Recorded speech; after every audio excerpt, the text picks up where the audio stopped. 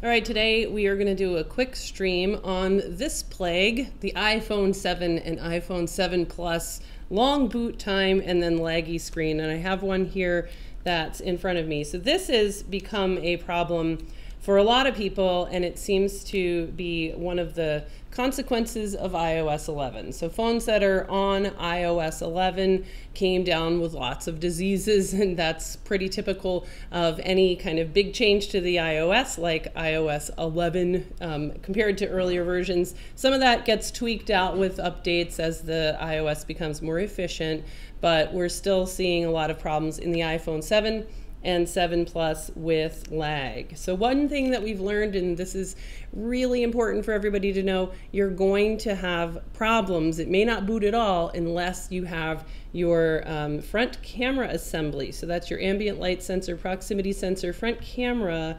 That little flex has to be plugged in. So you no longer can just test a screen out by taking the screen, plugging it in, seeing if it boots, check out your LCD before you install it. You have to have the front camera and the home button transferred over before the phone will boot normally. So this one has a known good front camera assembly installed, and it has a home button. This is not its native home button. This was sent to me board only, which we're gonna have to have whole phone sent for iPhone 7, 7 Plus for these problems.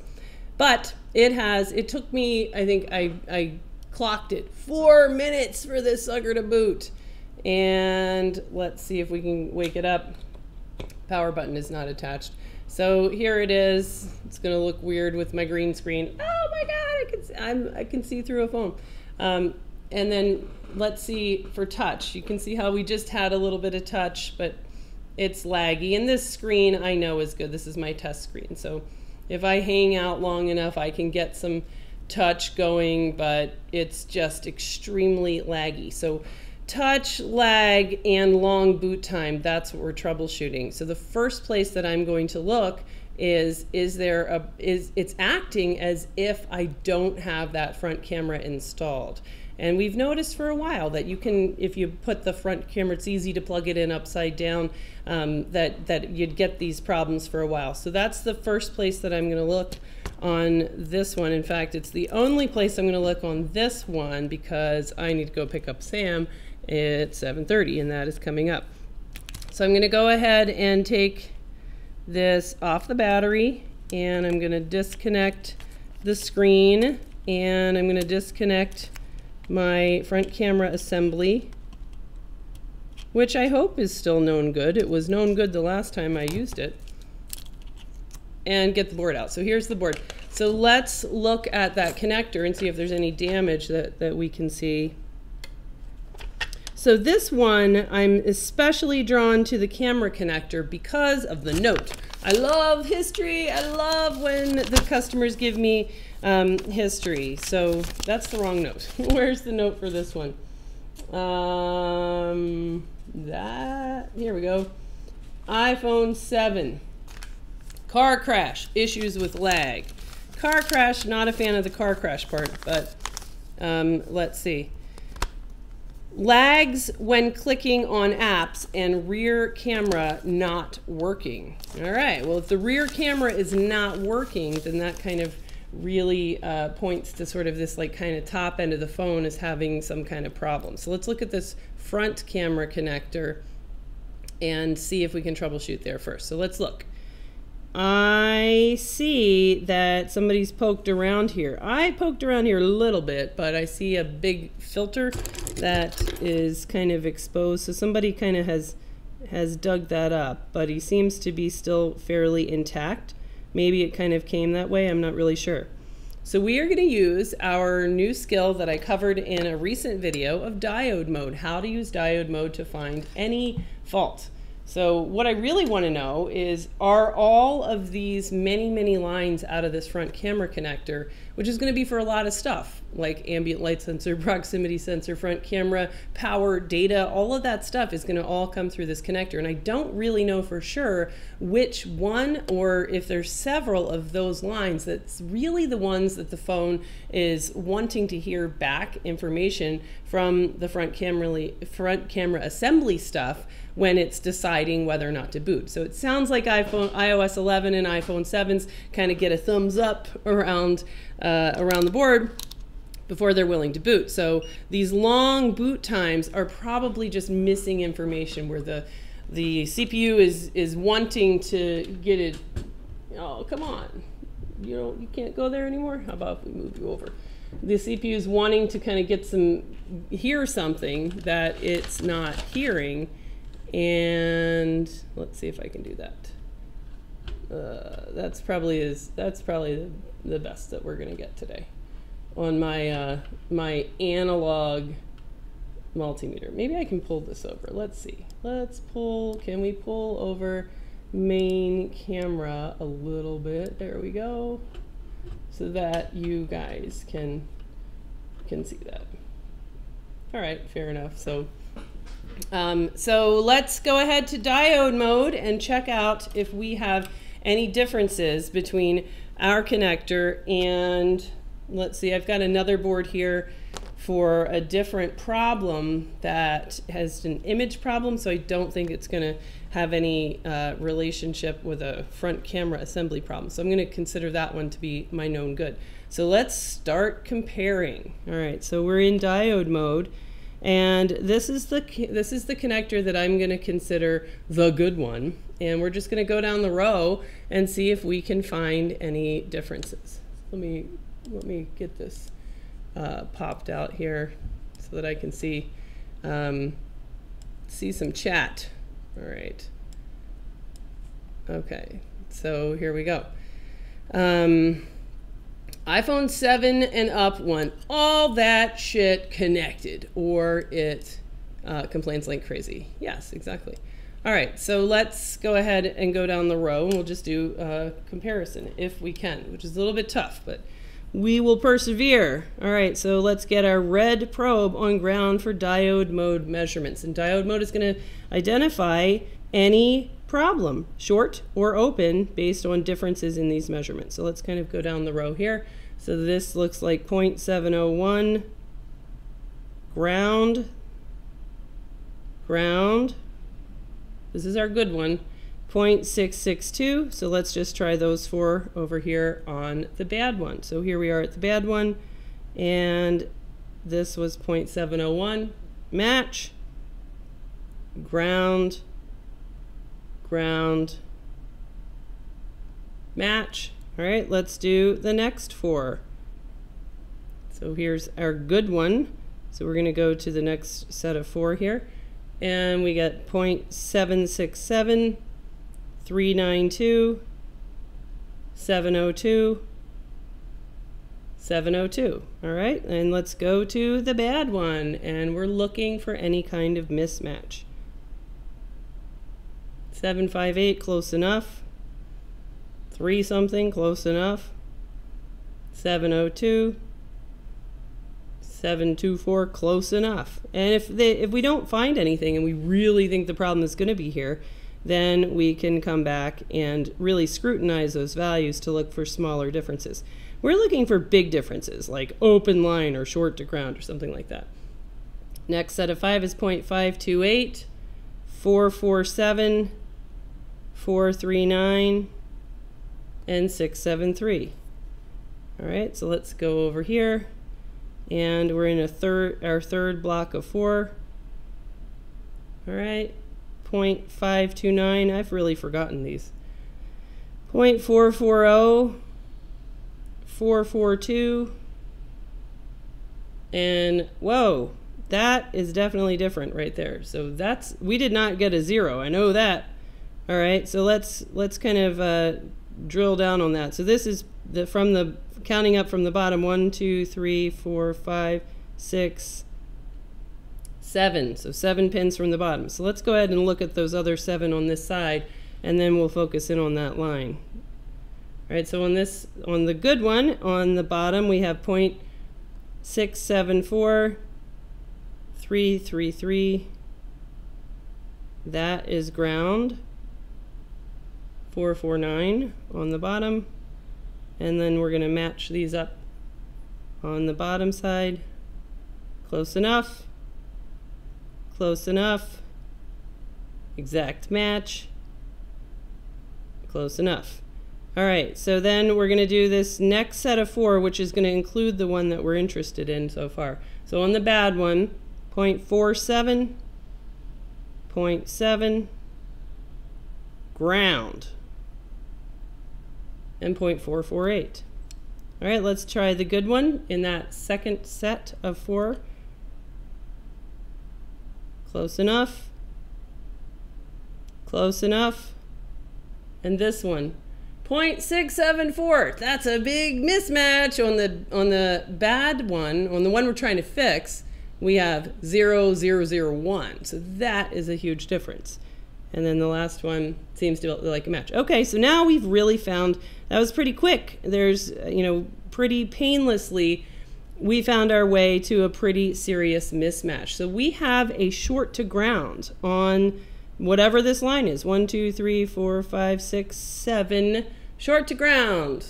Let's go look up and figure out what that line is, what does it do, and how could it become short to ground. So let's go on a hunt and see what that line is. So we are going to click off some of our stuff so that we can see ZXW. So we are going to go over to ZXW and see, what is that pin? Tell us. All right, so I've already been here before. I haven't gone past here though. 1, 2, 3, this is what made me think this will be a good stream. 1, 2, 3, 4, 5, 6, 7. Okay, who you is? All right, so it's PP3V0, so it's a power line. Ambient light sensor, convoy. Do you like that song, Convoy? My sister still does sing that constantly. All right, convoy connector. Okay, so what do we have over here? We have a cap, and then we have this filter. And let's see, does it go anywhere else? Probably not on this side of the filter. Oh, yeah, it does.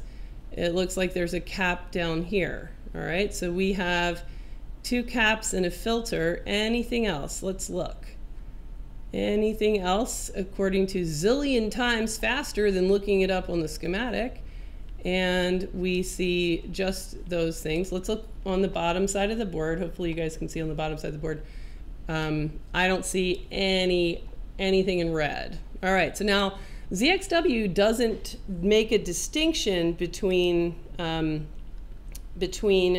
line that's called Jessa line connector, and then there'll be a filter, which is a wire, and then Jessa line not connector. That's really one line. It's just split across a filter and it gets 2 different names. ZXW doesn't make a distinction between the fact that the filter is a wire and really it's all one thing. It considers it 2 different lines when really it's the same. That means that we need to click on that filter so that we can see the rest of the line on the other side of the filter. So let's go back, and the filter then is an inline component. So FL2913, if we click on the other side, this is really an extension of the same line from our connector through this filter. So where does it go after that? So let's look around. And I see nothing over here on the top side of the board. All right, so the other side of the filter goes to, all right, let's see. There is another filter over here on the bottom side of the board, kind of right under that connector. And it goes to, there's a cap, and it goes to the power management chip, the PMIC. What else? All right, nothing else. Now a filter is a wire. So since this line goes to FL2502, that's really just an extension of our same line. So that means we need to click here and see what's on the other side of that filter. All right, so on this side, it looks like there are, what's this? A cap All right, a cap PP3V0UT, and this is a cap as well. So it goes to these two caps, and anywhere else. Let's see, let's look, let's hunt. And we can find all of this on the schematic, which I highly recommend, but just for the sake of getting Sam picked up at 7:30, we're gonna speed up a zillion times and look at ZXW just for some hints. All right, it looks like that that line continues out and it plugs in here to the power button connector. All right, so those guys are all related. And in fact, it would be nice if we, and I think this is really useful when you're kind of learning, is to make a sketch of that entire line. Really, it's one line that comes from the PMIC, 3-volt power line, and there's a couple of caps by the PMIC, so you could draw a PMIC coming out, a couple of caps, and then it kind of splits and it goes to a filter, and then it goes on out to the, I guess that's the power flex, and then it splits and goes through another filter, and then it goes out to this front camera connector. But it's all one tree. And our problem is that somewhere on our tree, we have a short to ground. We've got a hole in the blood vessel and blood's leaking out. So that line is not going to be able to maintain a voltage if it has a path to ground. So we need to figure out, why are you short to ground? Where are you short to ground? Who's making you short to ground? And our only choices are any kind of a cap or a chip, because only caps or chips can really become a reason why a line overall has somewhere a hole, a path to ground, it's bleeding out to ground. All right, so then how are we going to figure out where is the short to ground? What I'd like to know is back here at the front camera connector, it could be, if we look at ZXW, let's go back. If we look at ZXW, so let's go back to our front camera connector. Let's see, where's our line? 1, 2, 3, 4, 5, 6, 7. So there it is. So this filter here really separates the connector and this cap from everybody else. So we could say, hey, what happens if I take off this filter? If I take off this filter, then what I'm doing is blowing up a drawbridge and separating line. I'm cutting it in half with scissors so that I have the connector and cap, nothing, and then I've got the rest of the line going back to the PMIC over here. So if I take off that filter, then I can figure out what side of the filter my short is on. And I can do the same thing for any other filter, resistor, diode, any kind of an inline component. I can use that as kind of a way to sort of narrow down on what is the cause of the short to ground. So let's do that. Let's try to guess though, where is this going to be? Let's see, I didn't really research this before, so I didn't think about, hey, this line apparently also goes to the front camera or the power flex.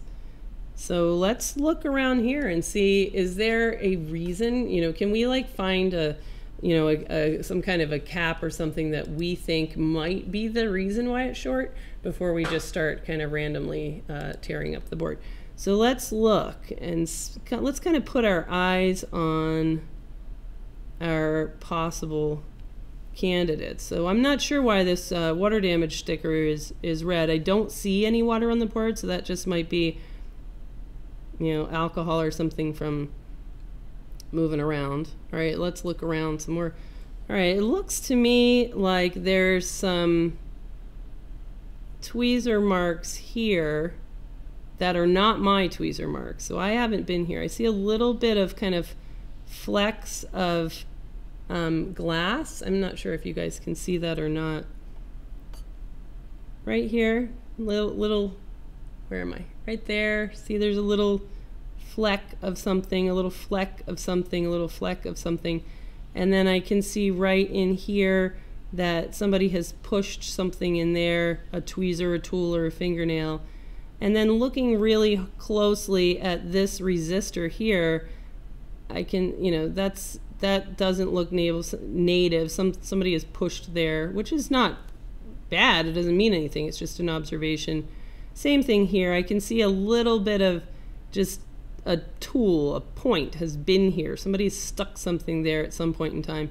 And then on this cap, I can see a little bit of hairiness. So I kind of feel like there's a chance of some kind of pry damage or tool damage in this area right around here. All right, so let's see if that area maps to any of our potential reasons why we have a short to ground on this line or not. I don't remember, so let's try to look that back up. All right, so let's work quickly and try to get Pick Sam up on time. All right, so we're on the prowl. All right, so we got to try to find this as fast as possible. Okay, so let's see. We have, let's go back to here, clicking through. All right, okay, this is our area that I was just looking at, I think, pretty sure. All right, so there's these 3 test points. Yes, that's our area. 3 test points, and then I've got this cap here, C2917. Let's look at C2917 on this, on the microscope. Not schematics, no, no, yes. All right, so this guy then, he looks fine. Does he look fine? I don't know if he looks fine. Let's do one of my other favorite tricks. I love close visual exam. You can find so many things. Let's look at it on an angle. And that's why I love my articulating stand that everybody else hates. But I love it because you got to be able to look at him on the side. Oh yeah, look at that. Look at that baby on the side. That is not normal. All right, that is not normal at all. All right, so given the fact that I see physical damage, I'm going to give up. I'm going to skip ahead on my idea of, hey, let's get to the right neighborhood by figuring out, you know, hey, let's pull off filters and kind of narrow down where the source of the short could be. Let's go ahead and say, hey, are you short because of that one ugly looking cap there? And look at that. You really would have a hard time noticing that just from your straight up, you know, visual exam like that. Looking around, when you're looking around, is that guy gonna jump out at you? Maybe, but on his side, definitely will. All right, let's take that sucker off and see if he is the reason why our PP3V0 ambient light sensor power line is short to ground. Now I love this case because these kind of cases, let's say that we solve this, then we've learned something. Then we've learned that maybe the board doesn't care about front camera itself. Maybe it does, but maybe it doesn't. What we do know for sure is that if this were to solve, that the board's lag and long boot time and then screen lag is going to be because it cares about ambient light sensor. Ambient light sensor. All right, so let's get him off. All right, so we'll lay him down over there. Okay, now let's go back and check to see whether or not we still have a short on that line. So I will put back up the analog diode mode doohickey with its little see-through button. Isn't that cute for Halloween? All right, so let's test. All right, so we'll go back here and go red probe on ground. 1, 2, 3, 4, 5, 6, 7. Don't you dare go to sleep. Hey, look at that. Is that our right spot? Let's check. 1, 2, 3, 4, 5, 6, 7. 0.673. This was ground. Now it's 0.673. Let's look back and see if that's a match with our good board before this multimeter falls asleep. Which I hate that feature of Fluke. Like, dude, if you feel me using your voltage to do measurements, then how about this? Don't go to sleep right now.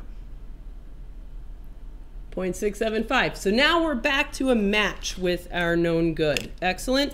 We have put out a fire, and so maybe that's all there is to it. I'm not really sure, but that's definitely going to be a good little conclusion for our video. We found something. Let's find out though. Let's do a test and see. Yes, please do go to sleep. Thank you. I'm done. Let's see whether or not that makes a difference for our screen lag and boot time. Now, I'd like to kind of proof these parts right now because I've been using them all day long on a whole bunch of different iPhone 7s, so I'm no longer, kind of before making a conclusion from this test, I'd like to get out a working board and kind of proof that this front camera still is in good enough shape, that its flex is in good enough shape, that despite all the many disconnects as I've been troubleshooting all day, that isn't going to be a problem. Now I'll still have a bit of a long boot time because this was sent board only. I don't have the native home button, which means we're gonna have to wait for the board to say, home button, are you there? Hello? Hello? Hello? Bueller? Bueller? Bueller? It's gonna have to do that until it's like, fuck it, that's not the same home button, but it's got a home button. Won't work, but it will still allow it to boot. All right, so let's go ahead and plug that in. So we will have a longer boot time, but what I want to know is whether or not if it is still 4 minutes, and I want to know whether or not we still have a screen lag. So let's let that sit there and boot. I will see what you guys are talking about over here in chat. Now the other thing with iPhone 7 is audio IC, the new touch disease, audio IC problems, which I thought were going to be solved. In fact, I kind of regretted buying all these audio ICs in anticipation of all the audio IC problems in iPhone 7 causing all sorts of mayhem. And then iOS 11.0.3 came out with a nice little note that says, hey, by the way, we fixed all that audio IC fuckery, ha ha. God damn it, I just ordered all these audio ICs.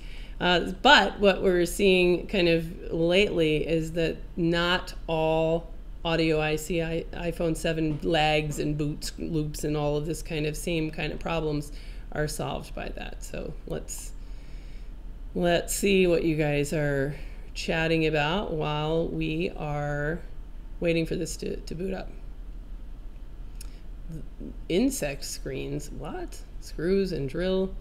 What happened to the iPad Air with no touch? I didn't work at all over the weekend, so it's still sitting right here. Actually on Friday, I didn't work on Friday at all.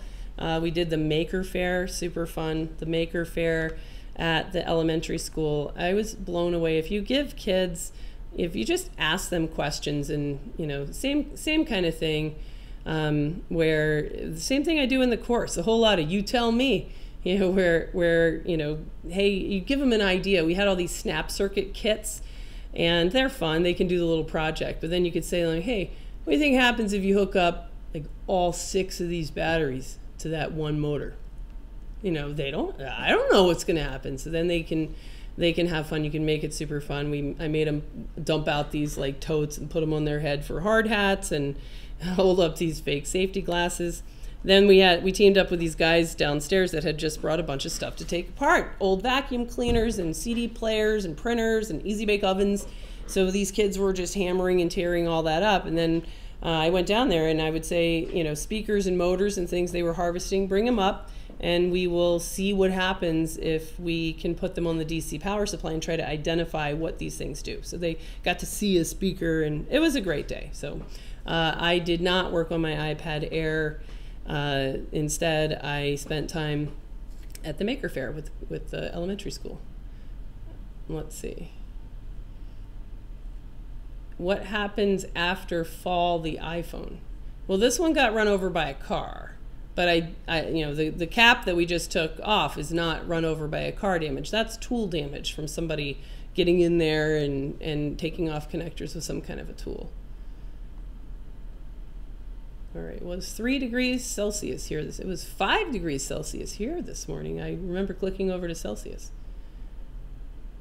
All right, ZXW.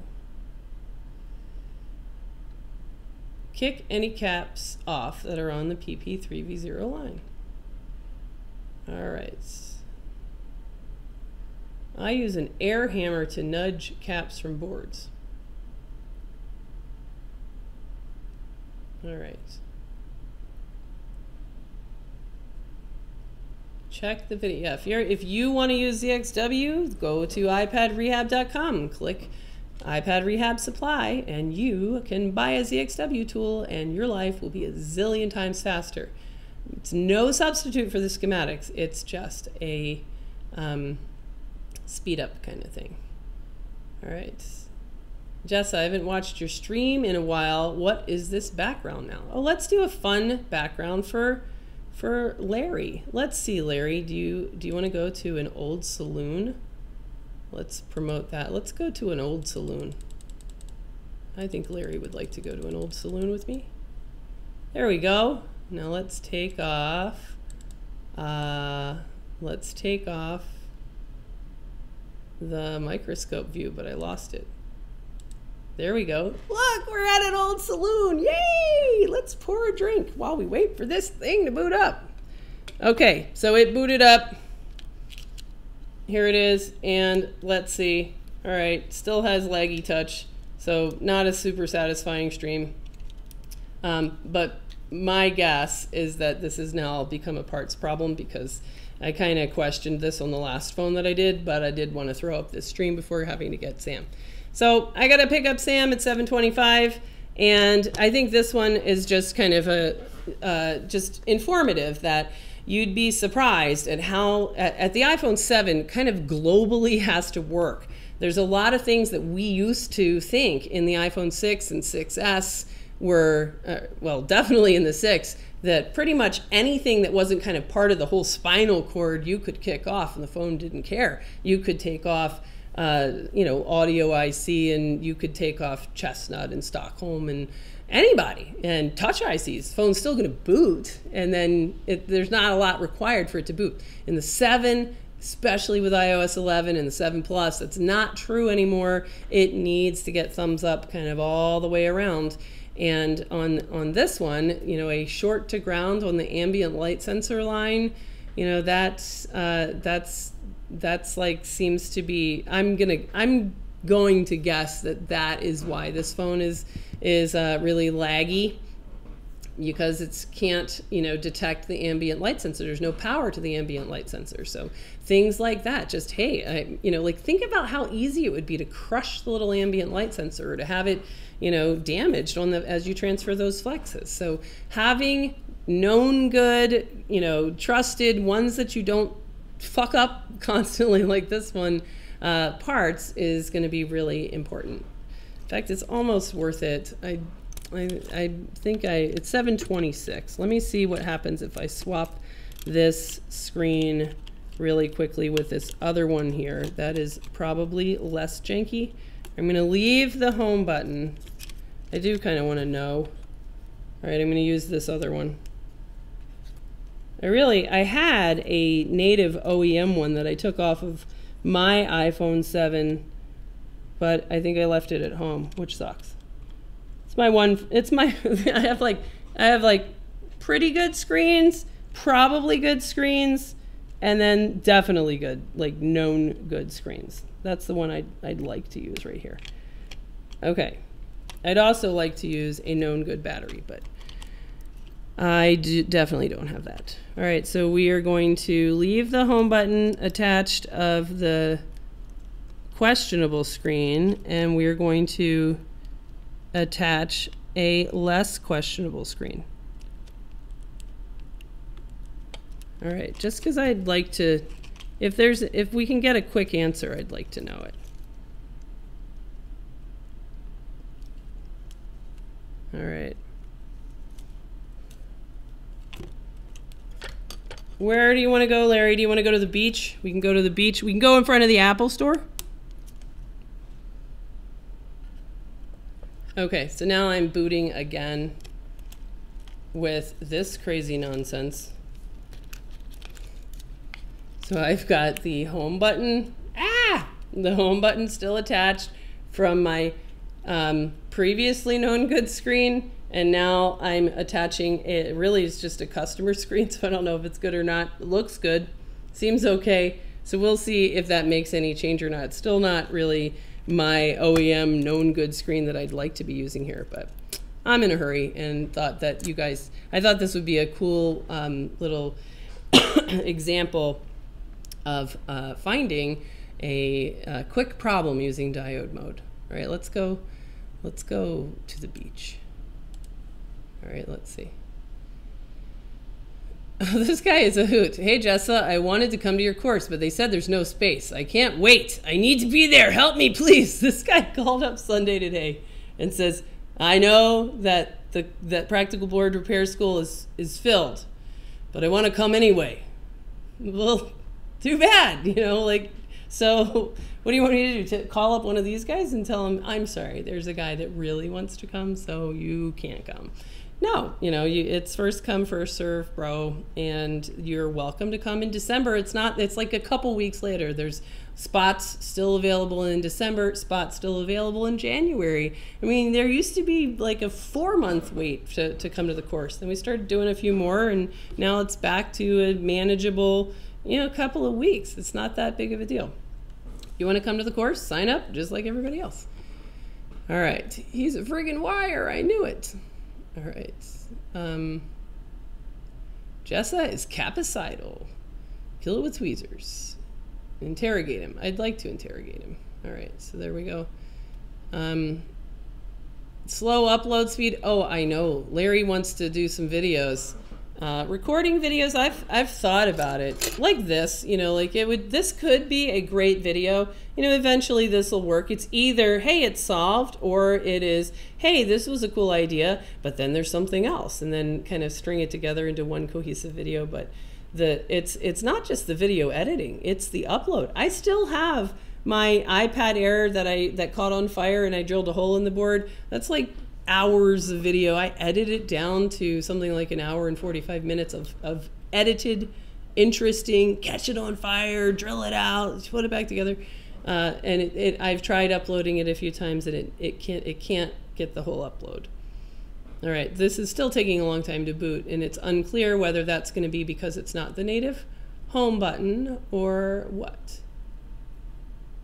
Okay, you're at the salon. All right. What tweezers do you use? Your link says not available. We're going to be listing tweezers on iPad Rehab Supply. So we have a bunch of different tweezers that I want to kind of do a tweezer video on. There's different tweezers that I use for different jobs. So we're going to be listing, I think we did list the cheap tweezers recently. So those are listed on iPad Rehab Supply. Go to iPadRehab.com and look around and see what's in the supply store. All kinds of new stuff is coming up. Our fun T-shirts. You too can order a do you even solder, bro? Or I void warranties T-shirt. All right, I really have to go get Sam now because I'm gonna be super late, and this phone is taking way too long to boot. All right, but I just want to see if the screen lag is gone or not. All right, so I just replaced an audio IC. I didn't know iOS 11 fixed this problem. Well, it doesn't fix all of them, apparently. But yes, iOS 11. Okay, it booted. Let's see. Oh man, this is janky. All right. So we still have work to do on this one because it still has laggy touch on a second screen. So now we know for sure that it has some touch, but now we know for sure that that short to ground on our ambient light sensor line was a problem, and we solved the problem, but that's not the only reason why this phone is having serious lag. So what would we do next? Well, now that we know that we've kind of cleared the front camera connector, that was idea number one. Front camera connector, do you detect it? You know, is it plugged in? That seems to be okay. Then what would we look for next? And it would point to signature problems. So this phone's next thing up for it would be to get a new audio IC. So we're gonna see whether or not audio IC solves the lag on this phone. And I'm not gonna do it tomorrow because it's Halloween. But I will definitely do an audio IC for iPhone 7 on stream. I think I've got a couple out here that might need that. All right, so there you go.